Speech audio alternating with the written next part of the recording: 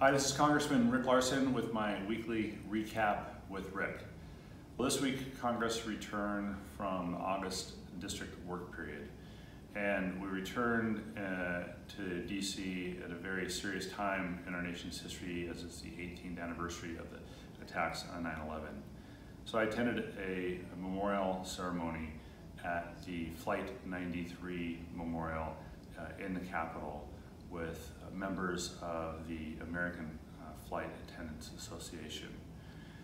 Later in the week, we took action on the floor of the House of Representatives on the environment, where we voted to, and I voted to protect the coast of Washington State and other coastal states from harmful offshore drilling. As well, I did a bipartisan congressional dialogue on U.S. China relations at the U.S. Institute of Peace. And not only was it bipartisan, but we had students from University of Washington Bothell in attendance, and I had a chance to meet with students from Washington State's 2nd Congressional District and talk to them about U.S. China relations.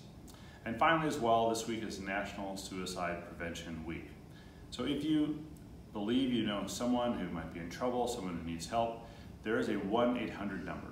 It's 1-800-273-TALK. That's 1-800-273-8255. So if you know someone who you think might need someone to talk to, it is National Suicide Prevention Week, and it's really kind of an everyday thing to be on top of. But this week we want to highlight the role that we all can play to help prevent suicide. Thank you again. We'll see you next week on the next Recap with Rick.